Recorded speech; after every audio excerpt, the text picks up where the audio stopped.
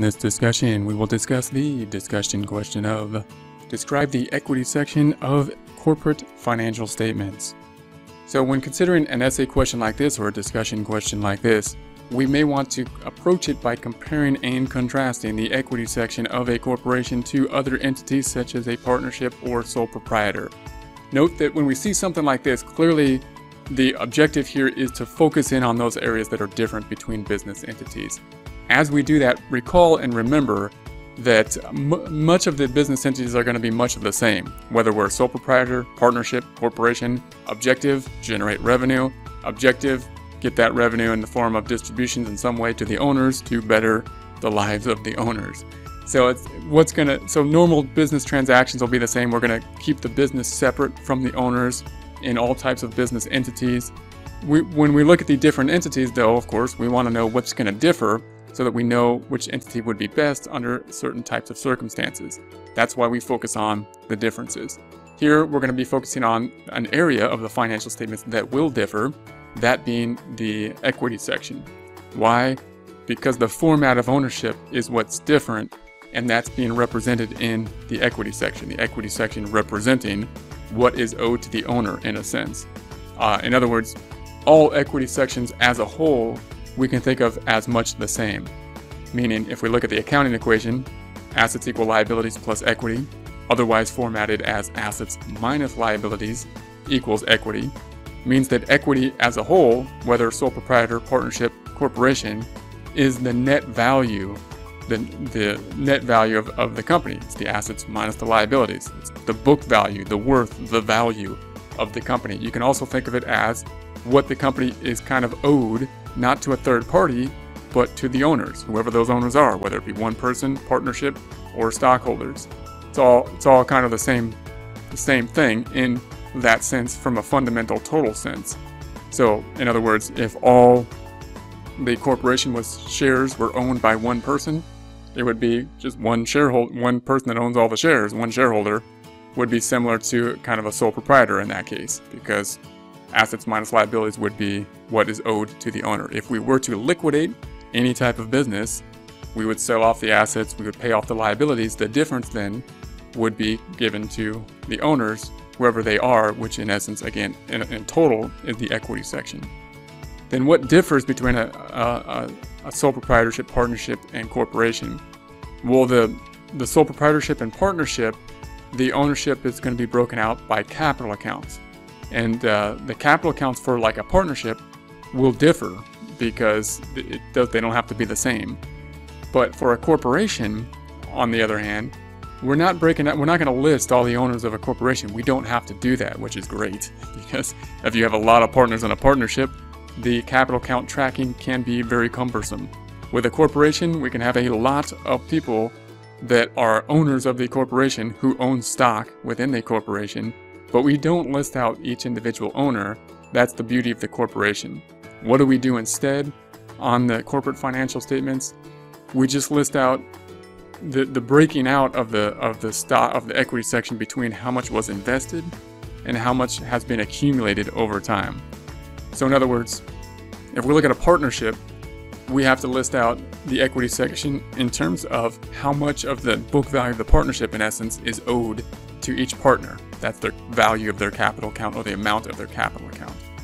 With a corporation, all the stocks are the same. So how much people own in the corporation is not determined by an individual capital account or not tracked through an individual capital account, but through the number of shares that they have.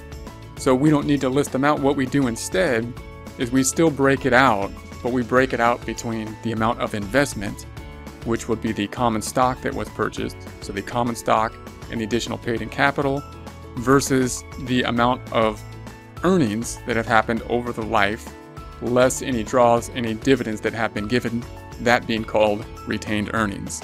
So those are the two primary components to the equity section that we have.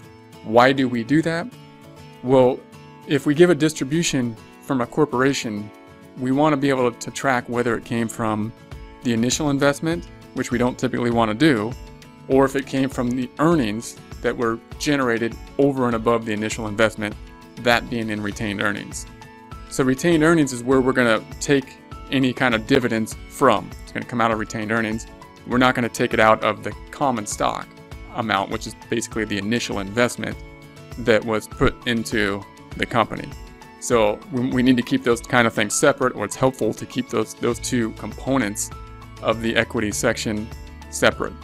So those are going to be the major two components. Now, if we go a little bit deeper in terms of the common stock side, we typically have common stock and additional paid-in capital, which is a little confusing. Why?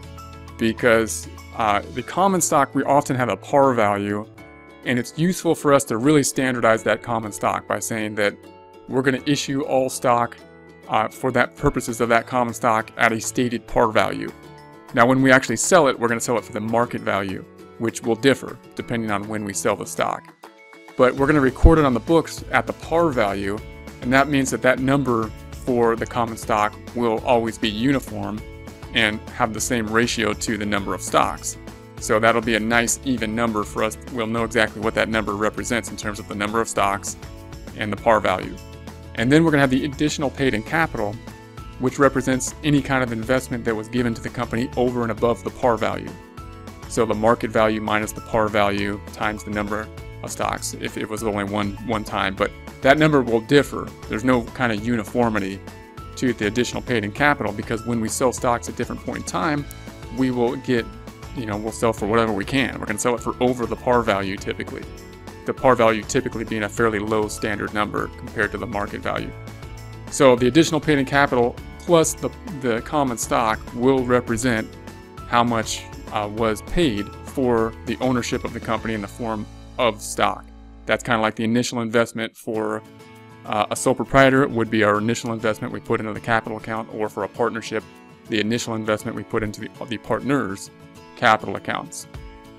Okay, so that's going to be that. Then the retained earnings is kind of like when we close out it's the same as when we close out the capital accounts for a sole proprietor, when we close out the temporary accounts, the income statement, and the draws, revenue, expense, and draws to the capital account for a partnership or sole proprietor.